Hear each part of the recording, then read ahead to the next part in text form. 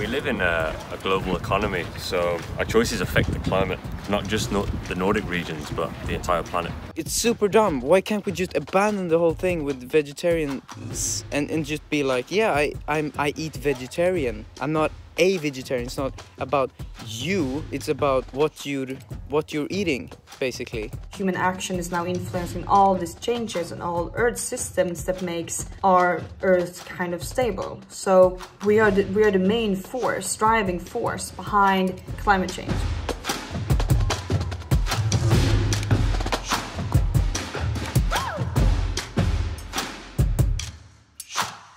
How we tackle the climate and biodiversity crises will determine what life on Earth will be like. The actions we take or do not take this decade and decades to come will hugely impact future generations. If we take on the challenge of combating these crises, like we take on the pursuit of money and wealth, we already have accomplished a change in mindset that sparks hope. The 2019 landmark global assessment report by IPBES reported 1 million animal and plant species are now threatened with extinction. This is the highest number in human history, and the ecological crisis is causing harm also to people. An IUCN study found that competition over increasingly scarce and degraded resources can exacerbate gender-based violence. There is an inequality aspect built into the climate crisis, as the ones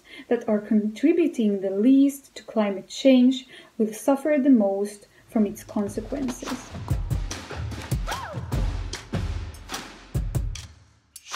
So I think when it comes to sustainable consumption production, we have a clear target to work towards and to work with. So we both have the individual aspect, right? So we have the consumer power of people that can decide what they would like to buy and what they decide to not to buy. But we also have the companies that are kind of steering or play a big part in the global political economy. And as well, we have the state that kind of is the overarching authority when it comes to all kinds of politics.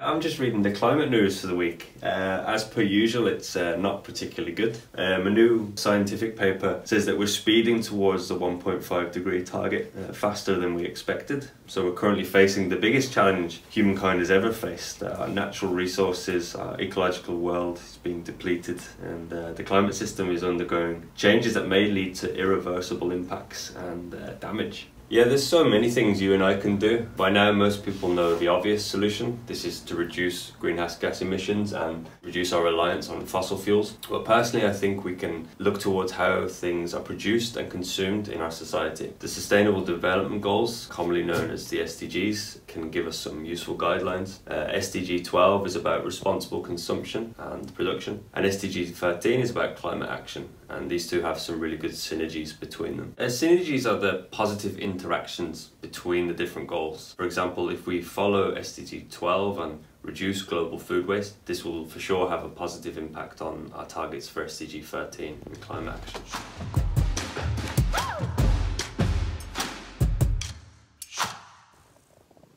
I think we all should have pets. Charlie, right here, is a, oh god, fat good example. If you don't have a girlfriend or a special someone or a family member that you wanna give food to and feed and cozy up in the sofa with, then a cat is definitely a good substitute, because that way we get so much more respect for our fellow animal, basically, that we need together to stay alive, really.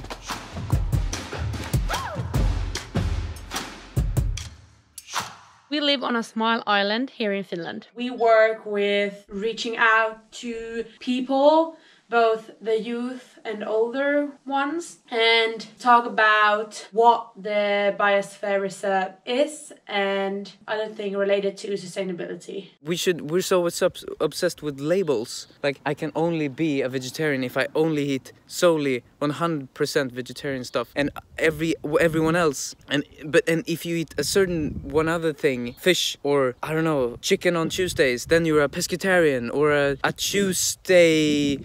Tuesday-tarian, or like You get what I'm saying? It's super dumb. Why can't we just abandon the whole thing with vegetarians and just be like, yeah, I eat vegetarian. I'm not a vegetarian. It's not about you. It's about what you're eating, basically. For humanity's sake, yeah, we have to start eating vegetarian stuff. But we don't, like, everything, all the time.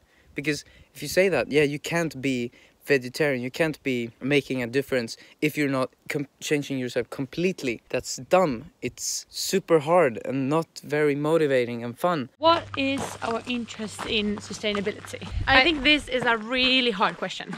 Or it isn't actually a really hard question. But the thing is that we are interested in sustainability, But we're not passionate about it. yes. To put it a simple way. Yes. And I feel like we're always, or at least I aren't making like actively, can you say that? Conscious like Decisions. yeah, about being more sustainable.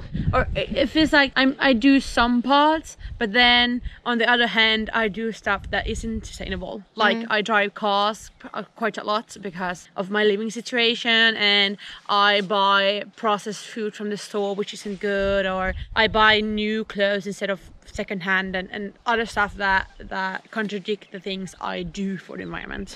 But then we also like, or at least I think you also recycle plastic, metal, glass, paper. Yeah. And eating more not vegan, but Or more vegetarian, more vegetables or fruits, and I mean I don't buy meat from the store anymore because my father is a hunter, so I eat deer. wild caught. Yeah. wild meat. And like I stopped drinking from plastic bottles. I drink from this now metallic one. Like these small stuff. We do like these small things. Yeah, well, we live in a global economy, so our choices affect the climate, and not just the Nordic regions, but the entire planet. I think we're all responsible, from a personal level to the business up until the state. We're all responsible for our actions and how our actions impact the climate. I think in the global north in particular, we have a responsibility to create climate action because of our historic depth and our overuse of the global carbon budget. For me, an important step is to hold businesses accountable. Our consumption choices obviously affect the climate, but we need to have more information from businesses so we can make wiser choices on our consumption, and this could hopefully influence the production as well to lead to an overall better climate action. Ecological sustainability is nature and the Earth's ability to sustain itself, and it's crucial for our ability to survive. Amongst other things, ecological sustainability relates to the functioning of the Earth's biogeochemical system. This includes climate systems, the quality of air, land and water, land use and soil erosion, biodiversity and ecosystem services. When we talk about biodiversity, we talk about the diversity of both species and habitats, and ecosystem services includes, for example, pollination and photosynthesis. So of course this pattern of thought when it comes to how we are supposed to consume, and when it comes to our production, it's not at all affecting either usage, neither responsible use of resources, and it also hampers our true recovery towards like a green economy.